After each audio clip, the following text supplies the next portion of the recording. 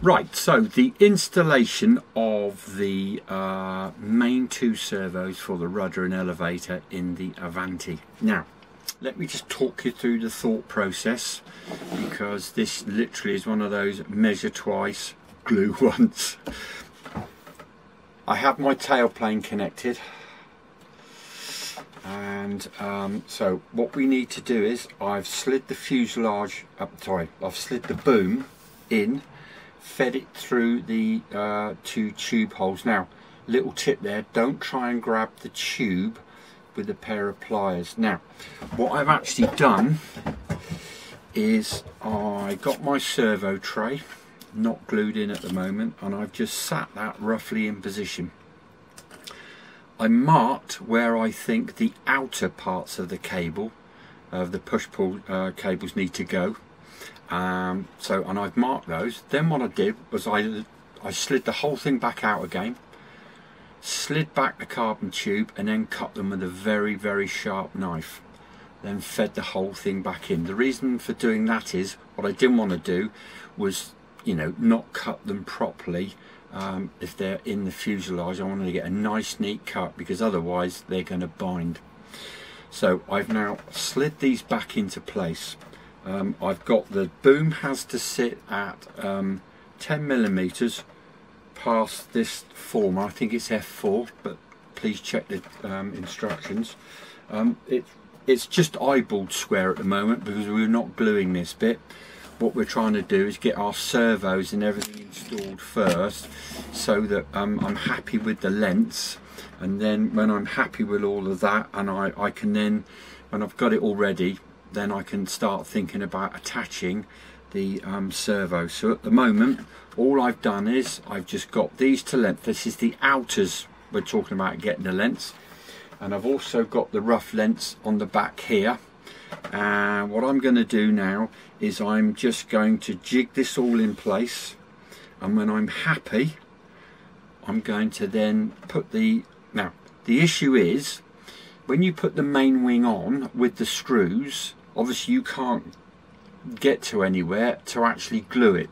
So I'm going to weight mine down on the bench. I'm going to put the wing on and in place.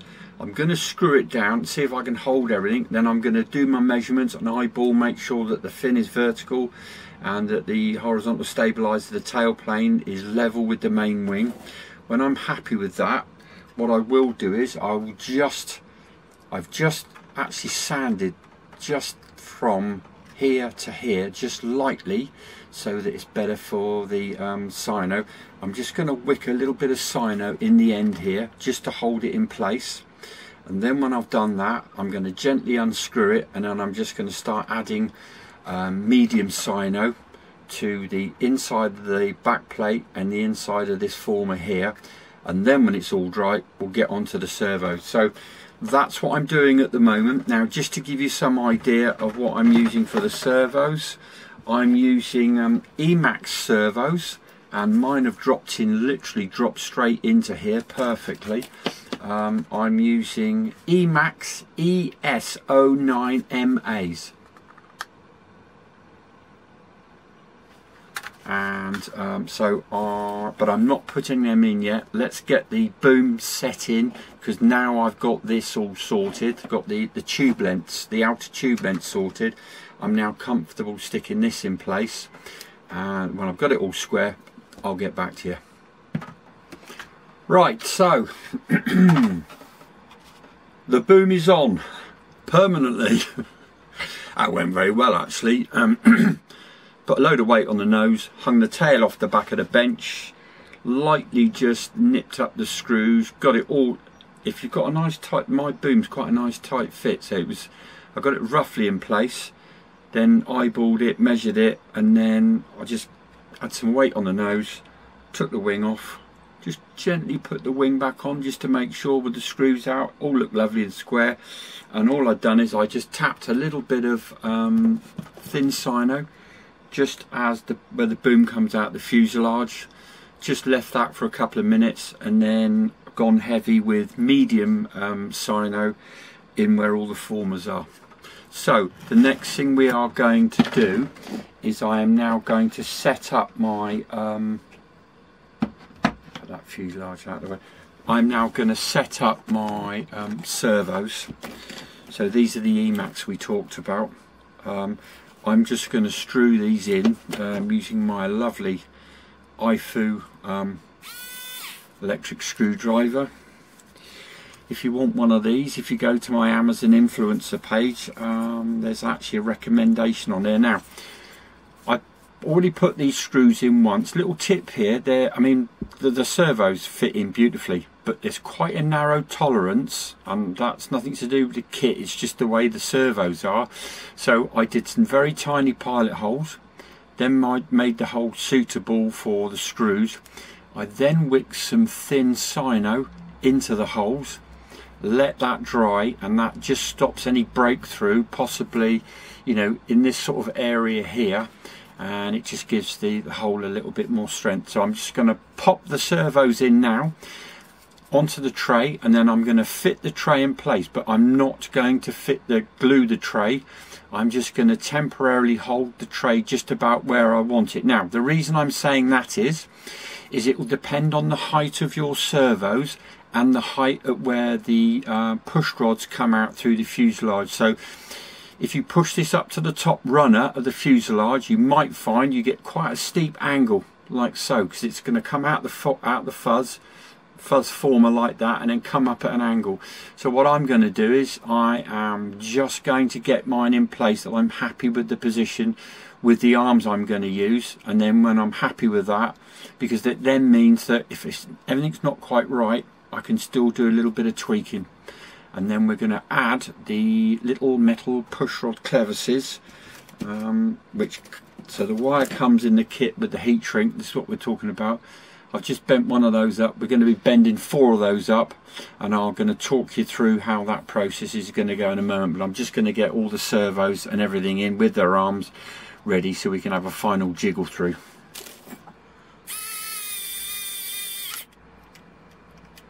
And I'm now going to temporarily put this in place. Right, I've got to say, these are brilliant. This is, if you go on my Amazon influencer page, I'll put a link down on the bottom. It's not going to make me a millionaire, but if you fancy one of these, I'm going to put a link on my Amazon influencer page for these, if you want these. Nice rechargeable electric screwdriver. I take it everywhere with me. Very good. And the other nice thing is, if you, for any reason, you want a bit of extra torque, you can actually just use it like a normal screwdriver. So I'm now going to drop these bad boys into place, and then we're going to think about getting this wire that I've bent. This is in your kit. You'll have this in your kit, this wire, and you'll also have this heat shrink. So the idea is that you want a length about so much, and then the idea is we're going to put the heat shrink over it. I'm going to shrink it down, and then when I'm happy with it, I'm just going to nip a little bit of sino down the end.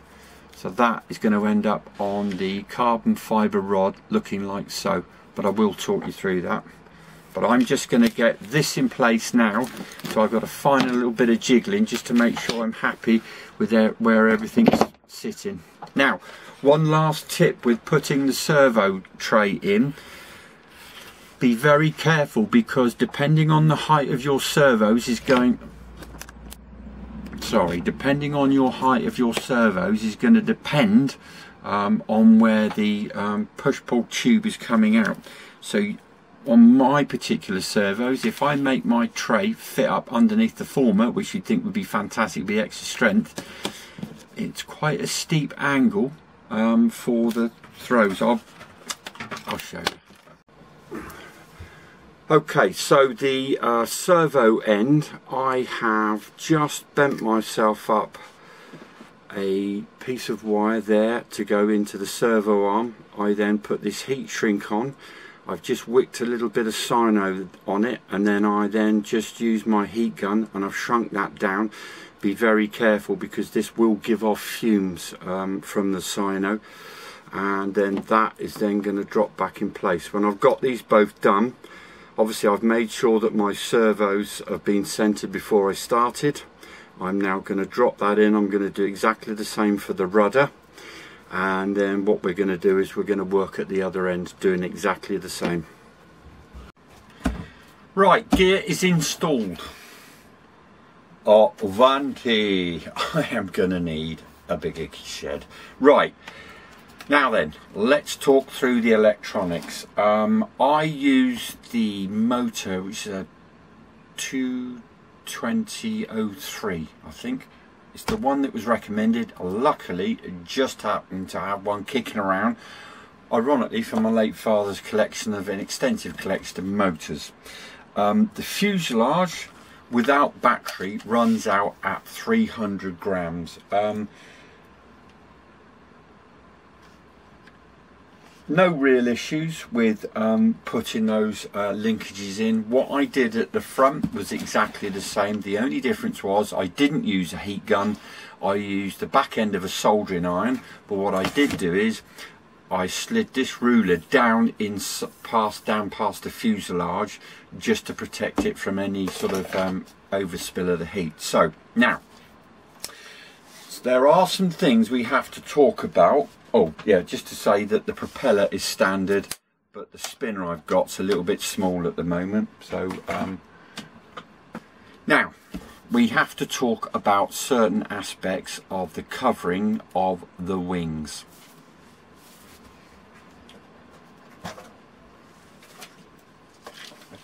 Main panel. Now, the spoiler servos I've used some Hyperion servos, and you know me, I'm a cheapskate and I like to do things on the cheap. Oh, come on, Nick. All right.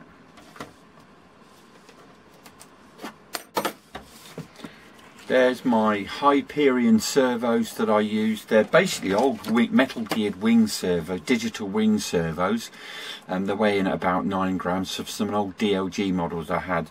Now, they went in very well. Top tip, do not use hot glue to put your spoiler servos in. Either use a medium sino with a bit of tape wrap around the servo, or I'd use some 30-minute Araldite with again with some tape around it.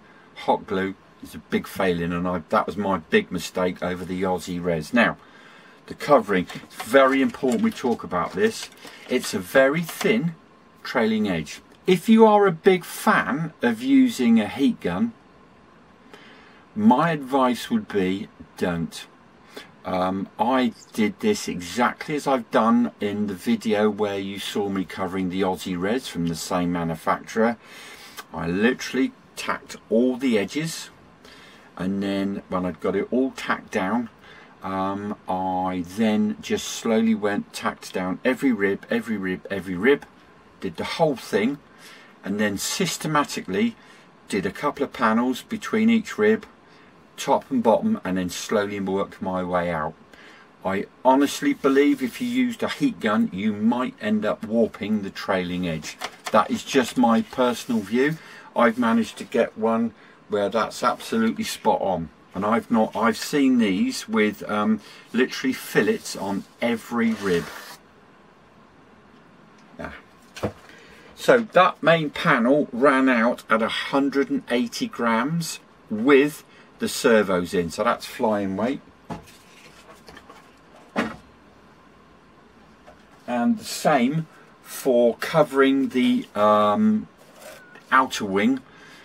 I used the same, even when I was doing the ailerons, covered the ailerons, tacked it all the way around, and then slowly did every panel. Also worth mentioning is that when I'd finished and I'd done one undersurface and I was just tightening it all up, I'd put it back down on the bench with a load of these weights just to let the whole thing cool down and settle.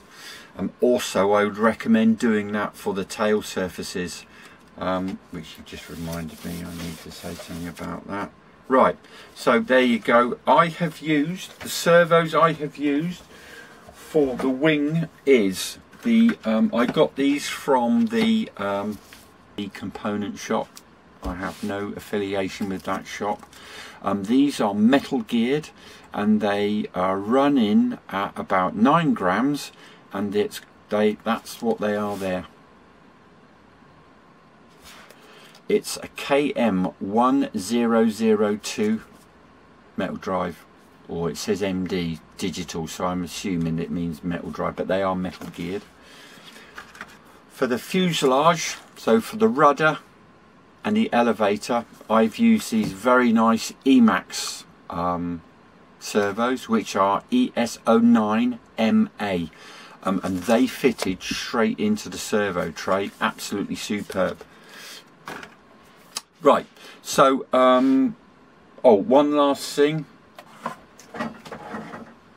just so everybody knows, I use that very thick UV resistant, my greenhouse tape as the elevator hinge and rudder hinge. It's quite thick, and for the both the spoilers I use the mini hinge tape that you can get from Angel Wing Designs.